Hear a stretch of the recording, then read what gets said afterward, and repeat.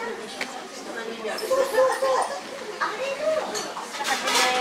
作りの蒸し点心ご用意させていただきました。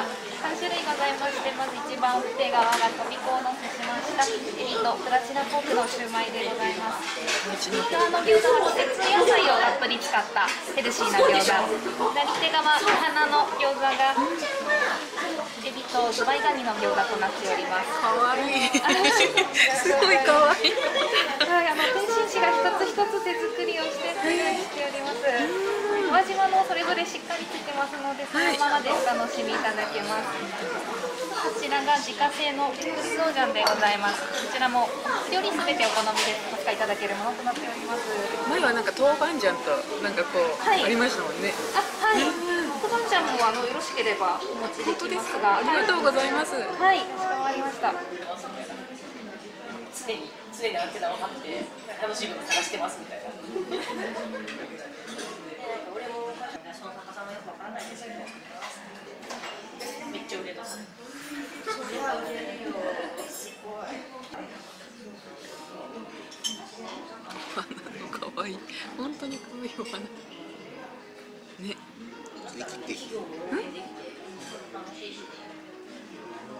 このまま？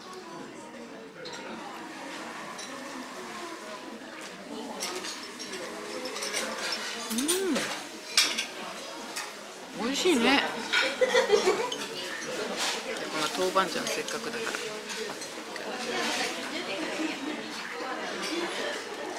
5年ぐらいで追いつく。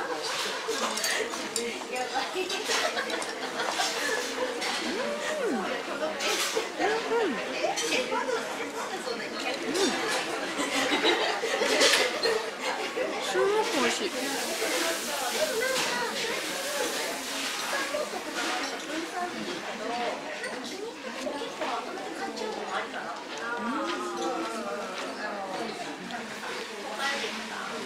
野菜がいっぱい入ってる。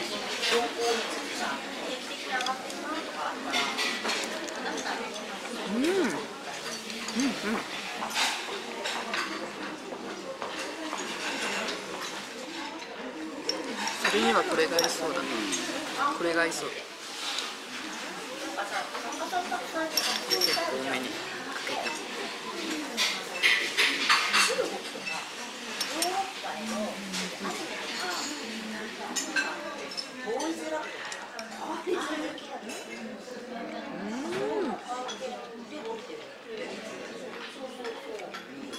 この点心すごい好き。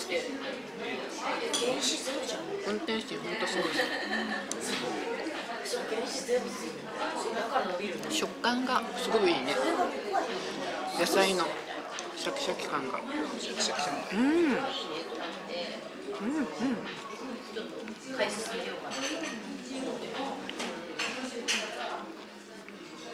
すごい。こちらも。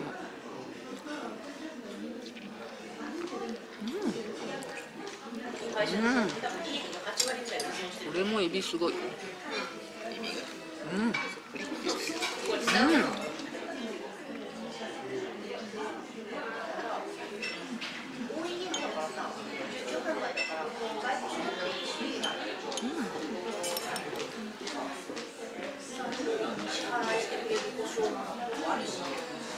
板醤とエクソー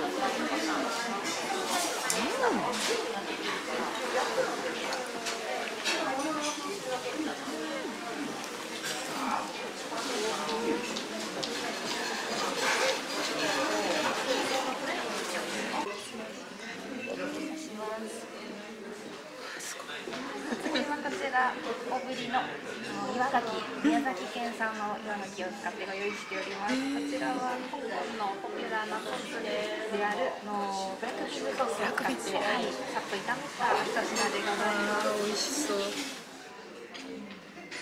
すごいですね。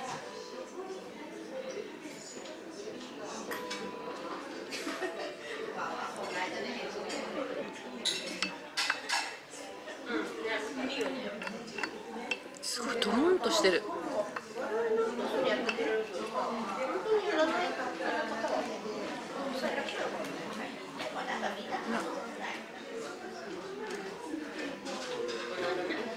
トロトロ。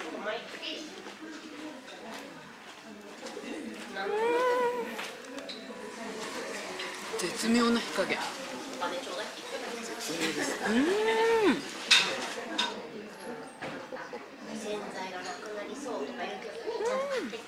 温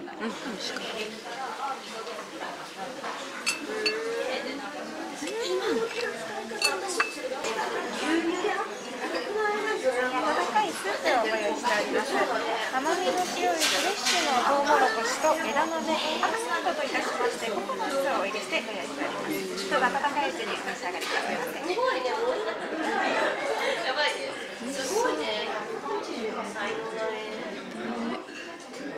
枝豆が入ってる。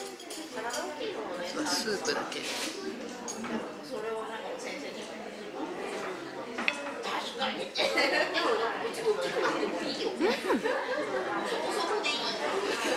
本当、トウモロコシ 100% って感じ。すごい。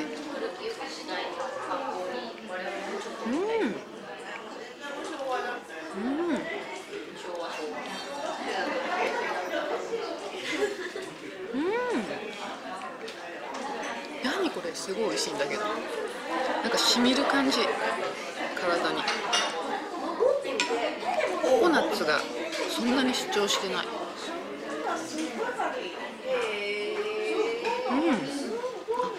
噛むと香りがふわっと香る程度で、あとシャキシャキした感じですごい美味しい。次、海鮮のメインディッシュでございます。大エビのマンゴーマヨネーズでございます。はい。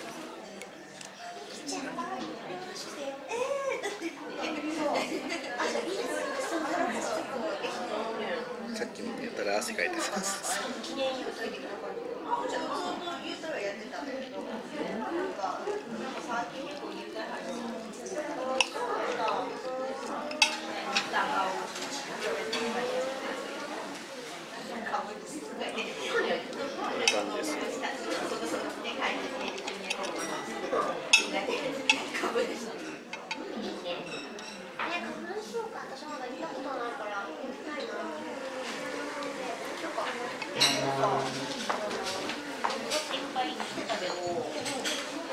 ご遠慮くださいって書いてないよね。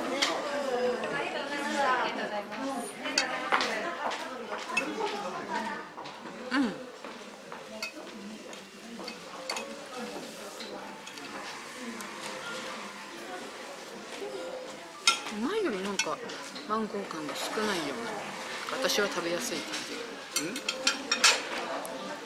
淡路島からお取りしております下ビラメ、あとナスと長芋、レンコン、かぼちゃ、パウダーマヨネーズ、カシューナッツを使いまして、薫香のソース、少し甘辛のソースで炒めてご用意しております。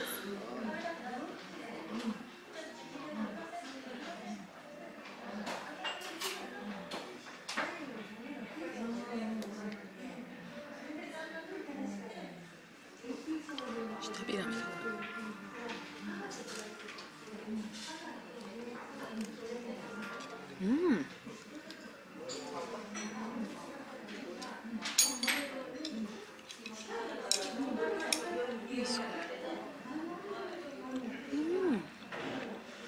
すごい美味しい。カ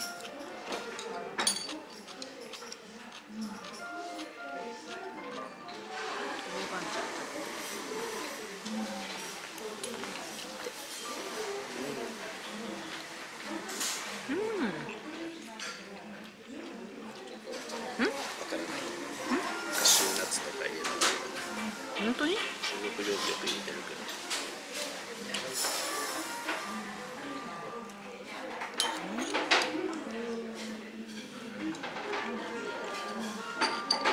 う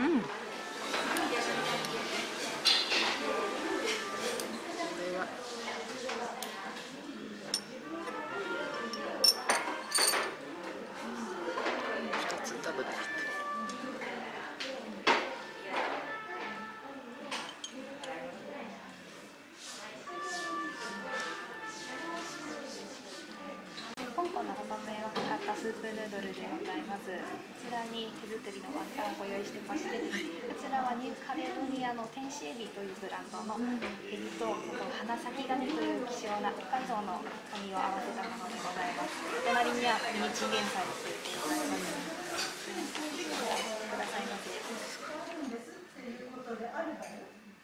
金曜日の日は新幹線で3、40分で品川まで帰れるじゃないですか。それでおしゃれな朝食は朝おにぎりとかそういうのをお弁当用に。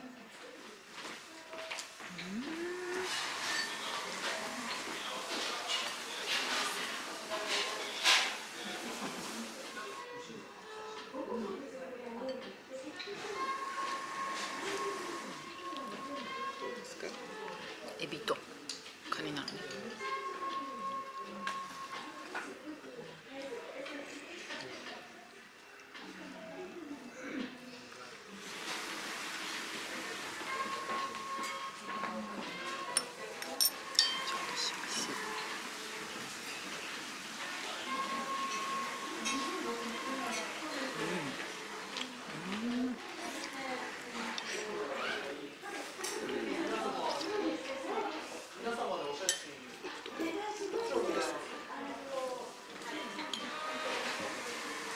これぐらいつける。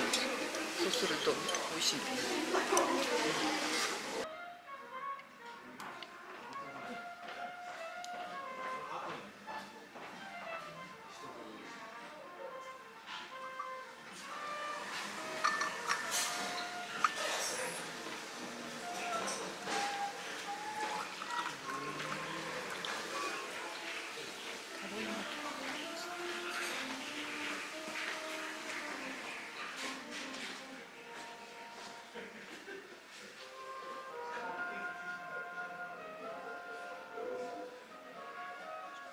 すごい。想像以外、想像外。ねえ、本当だ、味噌になってる。見せた方がいい。あ、すごい、本当だ、味噌だ。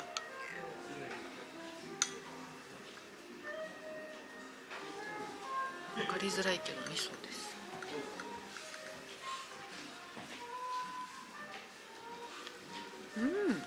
フレッシュのマンゴー。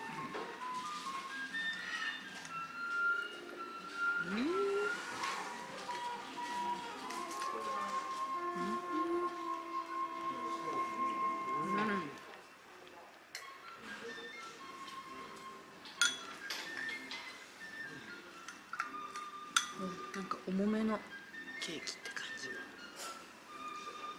重いんだ。じゃあなんか質量。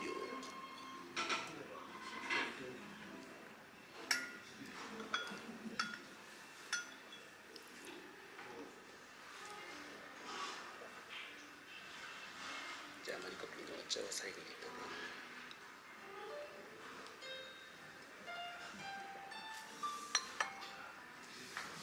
ごちそうさまでした。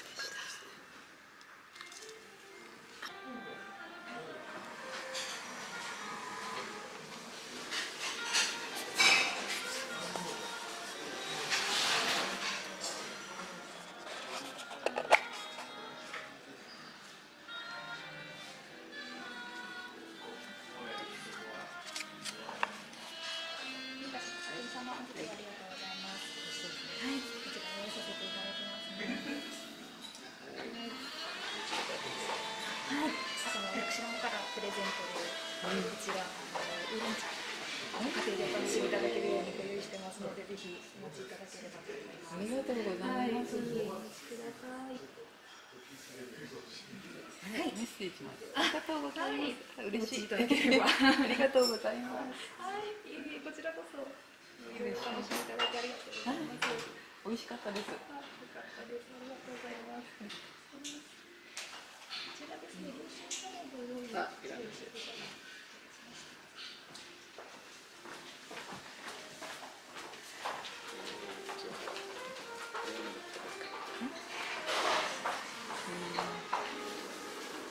お料理をたくさん褒めていただいて嬉しい。あとでもこちらのお茶をお楽しみいただければ幸いです。